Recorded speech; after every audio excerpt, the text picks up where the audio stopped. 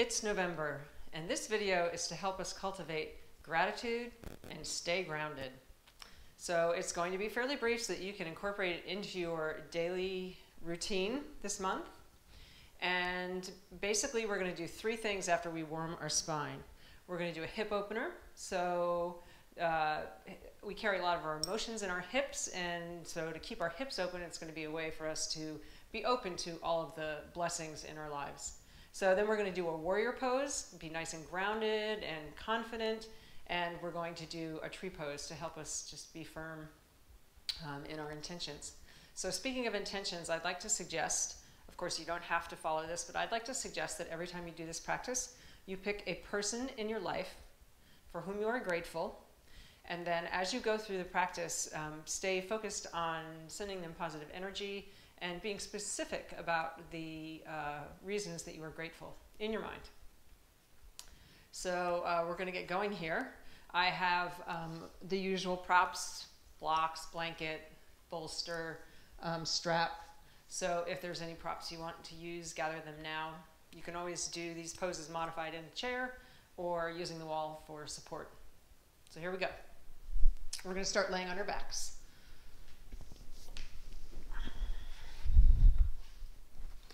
And as always, we will begin with our breath.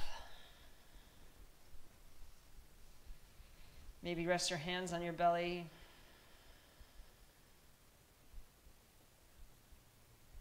And just start to focus on your inhales and your exhales. So in through the nose and out through the nose. Filling the belly, filling the rib cage on the inhale all the way up to the collarbones. And then softening, mostly in reverse, soften the collarbones, pull the belly in, rib cage in between. You might notice on the exhales that actually the belly draws in automatically.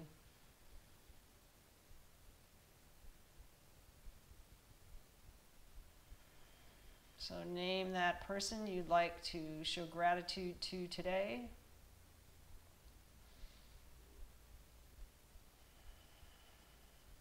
Name in your mind a reason that you are grateful for them.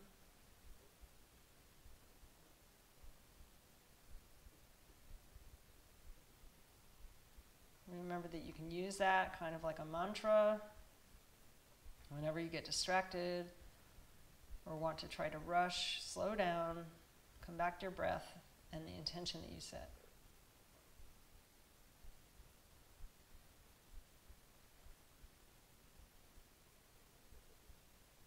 So let's take a big, long, like morning stretch. Take your arms over your head, tuck your chin slightly, stretch your legs out on the mat, really reaching on your inhale as far as you can. And on your exhale, slowly and gently draw your knees into your chest. You could keep your head on the mat. If it's okay with your spine, you can pull the low belly in and lift your nose up towards your knees. And right from here, we're going to roll to one side and come up to seated. So we're going to warm our spine seated today, so you could always grab a blanket or a block. I think I'll grab a blanket, raise my hips up so that my knees can drop down, and I'm going to turn sideways so that you can see what my spine is doing, right? So we're just going to move it in all 6 directions. So if this is all you had time for, this would still be a great practice. So sitting comfortably, on an inhale, gently press into your thighs wherever you are, lift your chest. Now your exhale, we're going to hollow out, so maybe take your elbows out, start from the pelvis, curl it under, pull your mid-back back, let the head drop if it's okay with your spine. Remember, your own best teacher, that's you. So just keep moving, hollowing out on the exhales, lifting, dropping the shoulder blades down on the inhales. We're going to do one more of these. Maybe moving around gently, your neck and your shoulders somewhere if it feels tight.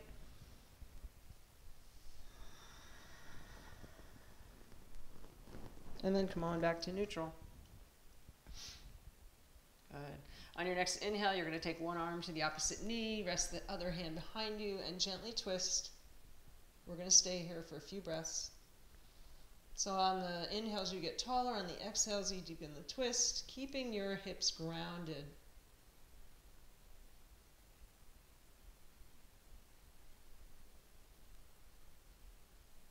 finding that edge where you can go a little deeper, and then come on back.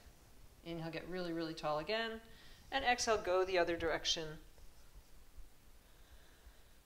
Maybe even making that ocean breath sound, ujjayi breathing.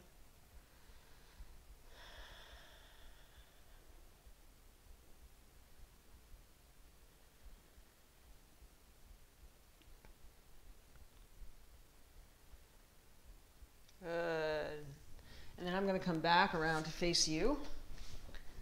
And we'll take a nice gentle side bend. So we've lifted and folded gently and twisted both directions. Now we're going to go side and side. So resting your fingertips on the chair or the mat. Inhale, get really, really tall. And then as you exhale, folding over sideways. Like your upper body is squished between two pieces of glass. So you could look down at your fingertips. You could look straight ahead.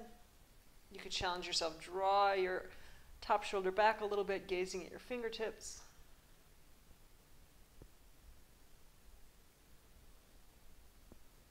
And inhaling, come on back up. We'll go right to the other side. Use that low belly to support your spine.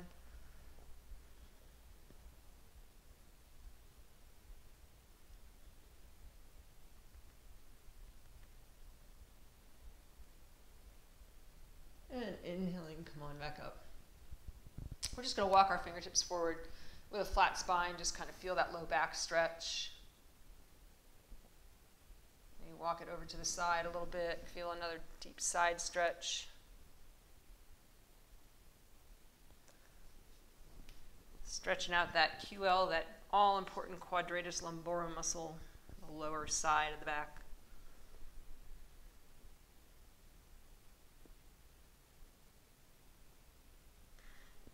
Come on back to center. I'm going to move the blanket. And we're going to come right into a pigeon pose. So if it's difficult for you to be on your knees, you can do this laying on your back. You probably know how to do that already, a pigeon pose on your back. It's laying on your back, and then you make like the number 4 with your legs. But meanwhile, we're going to take one knee right outside the elbow and then scoot that shin forward so you can try and get it more parallel to the front edge of your mat. Right? So remember, no knee pain. Then you're going to take that back leg back. Right? So it's early in our practice. Might be feeling a little stiff. It's okay. So as you exhale, you're going to gently fold, keeping your body weight along the midline. Right? So right in line with those thumbs. And maybe you can rest your head on a block or take your elbows out. Rest your head on your fists. Just keep breathing. Try and soften somewhere.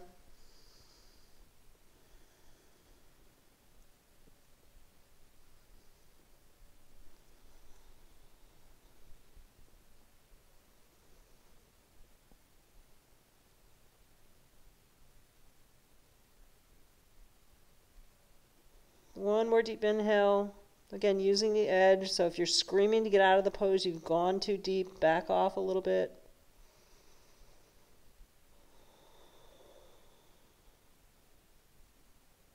And then pull your low belly in. Use your hands to bring yourself back up.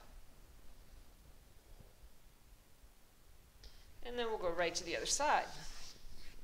All right, so knee outside the elbow. Then you scoot that shin forward. Take the other leg back. Just waking up those hips. Waking up the spine. Right? Exhaling. Softening. You might notice a difference from one side to the other. No judgment. Just notice. And perhaps bring yourself right back to that intention that you set.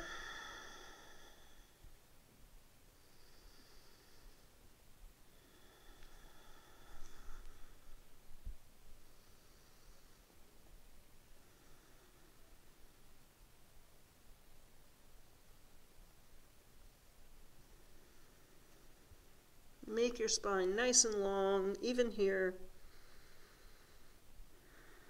One more deep exhale.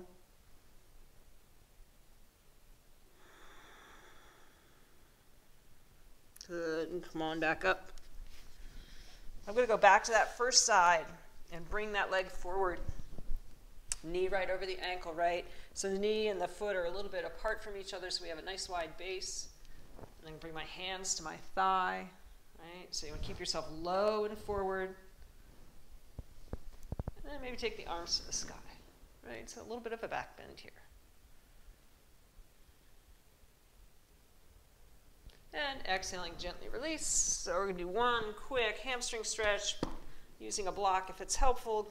Come on those back toes, lift yourself up and back, extending your spine out and over that front leg. Keep pulling that hip of the front leg back, hip of the back leg forward to stay nice and square, and then push into the big toe mound of your front leg. Nice, and we're going to just walk ourselves around to the other side. So bring your block with you if it was helpful. Come onto those back toes and drop down. So you can always tuck a blanket under your knee too if it's tough to be on your knees, right? Get nice and stable and long. Drop the tailbone, lift the chest.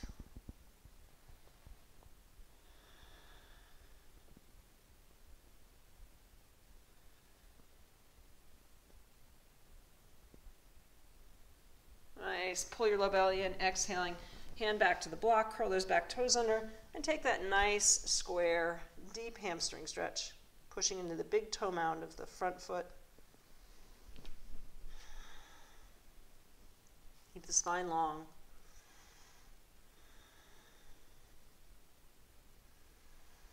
Beautiful.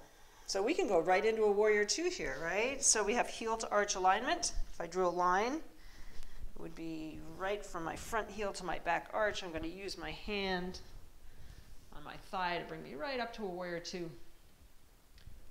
So maybe doing a little bit of wiggling around, feeling your hips nice and open, and then take your arms out to the side. Really squeeze your arm muscles onto the bones and gaze over your front fingertips.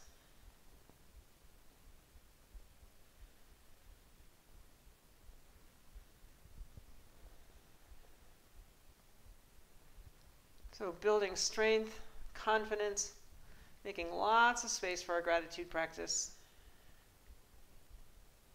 And then inhaling, turn those toes in.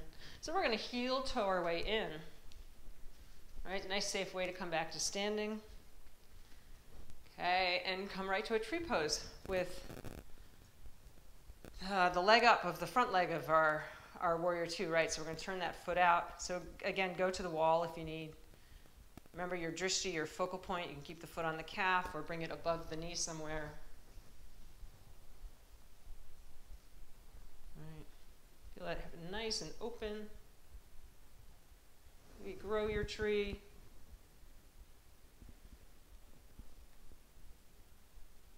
Nice. And exhaling, gently release. Bring your hands to your heart center. Close your eyes. Just notice how your body's feeling as it begins to wake up, get moving. Inhale your arms to the sky. Exhaling, dive forward. Good. Inhaling, come halfway up. I'm going to turn sideways so you can see me. Exhaling, fold. And right from here, we're going to come into warrior two. So one leg forward, the other leg back, heel to arch alignment. Again, hand on the thigh. Come on around. It's occurred to me that, I might have cut my head off in this whole video. I don't know if I did or not. You don't need to see my head anyway.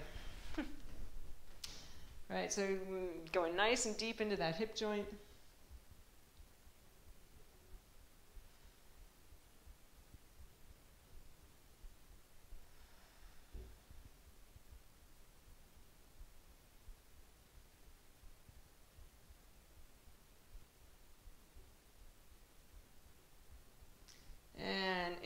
Straighten that front leg, turn the toes inward, and heel toe your way in again for tree pose on the other side.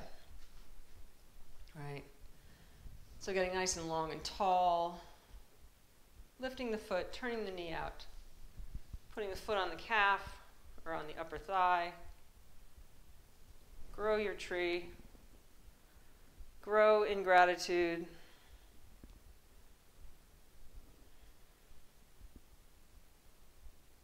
The whole thing is like a moving prayer of gratitude, right?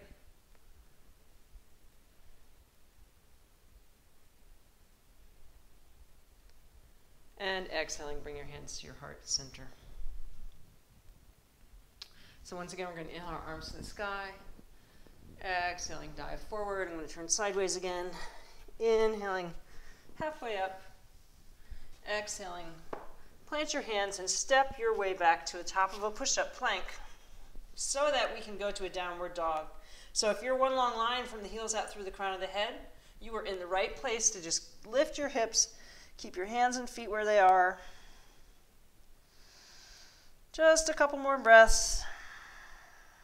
Feeling that full body stretch. Maybe move your head around.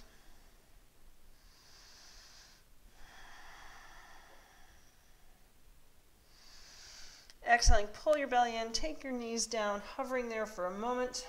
Working our core. Shine the soft part of your elbow forward. And exhaling, float the knees down and come into a nice, easy child's pose. Maybe rock from side to side a little bit.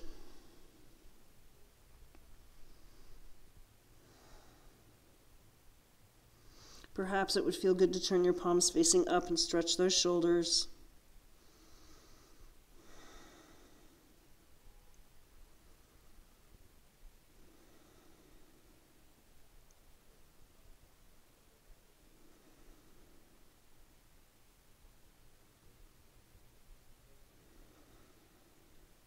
Good. Inhaling, plant your hands, come on back up. Rock your hips onto one side. And the most important part, just a few breaths of stillness, right? So it's all about moving so that we can settle into the stillness. I'm going to take my yoga bolster and have this be a little heart opener too. Maybe start with my hips pretty close, nice and warm. Maybe start with my feet flat, knees bent. See how that feels. And if that's okay on your low back, stretch your legs out. So palms facing up is a great way to receive all the good energy you've created. Send out all that good energy within.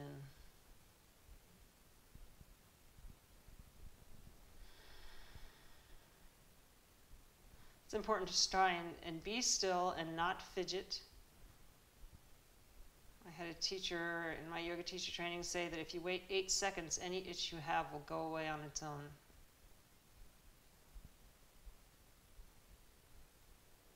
So no more movement until you hear my voice again.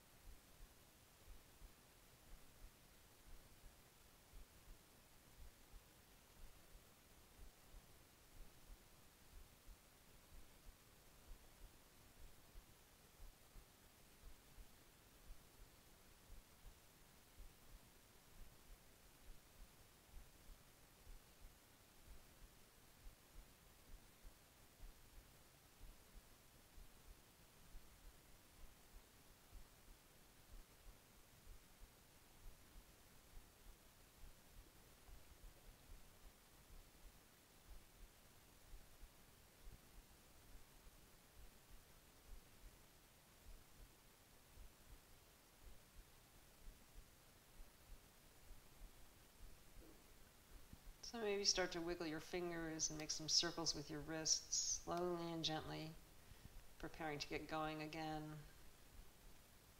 Maybe you want to point your toes and take that big, long morning stretch again, firming up the muscles. And then exhaling, bend your knees, bring your elbows towards your ribs. If you're on a prop, slowly and gently coming off the prop, right back up to seated, where we began. Perhaps keeping your eyes closed for another moment. Inhaling, bring your hands to your heart center. So committing this November to the practice of gratitude. Practicing gratitude until we are grateful. It's good for you. It's good for the universe. The spirit in me honors the spirit in you. Remember, it's a journey, and we're always almost home. Namaste.